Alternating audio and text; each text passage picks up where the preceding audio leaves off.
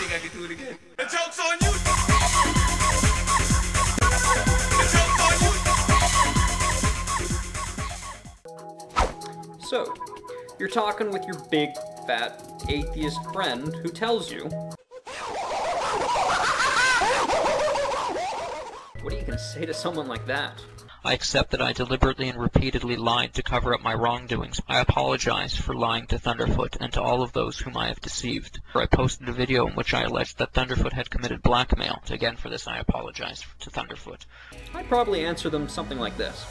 I mean, look, let's be honest. I accept that I deliberately and repeatedly lied to cover up my wrongdoings. What makes the Bible unique from every other book ever written? Why doesn't God heal amputees? Because they don't deserve their arms. We deserve to die. That's what the Bible teaches. The Bible is not one book.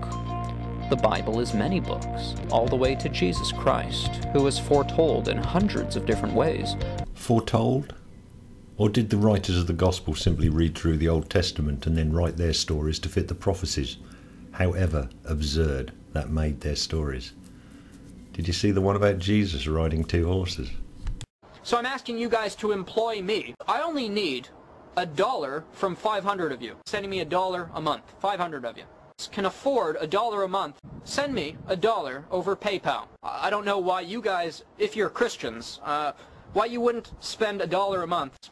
This is the Holy Bible, the Word of God. We read in Deuteronomy 28, a book written by Moses, a curse that was promised to the Israelites if they rejected their God.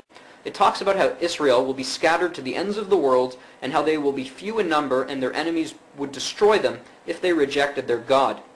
Now, if we look at recent tragedies, and there are tragedies like the Holocaust, we can't say that was God's blessing on Israel. That was clearly not a blessing. So it seems to me Israel has rejected their Messiah. I can't explain it any other way. The promises of the curse on Israel if they rejected their God have come true.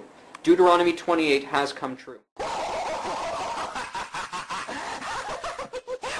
I accept that I deliberately and repeatedly lied to cover up my wrongdoings.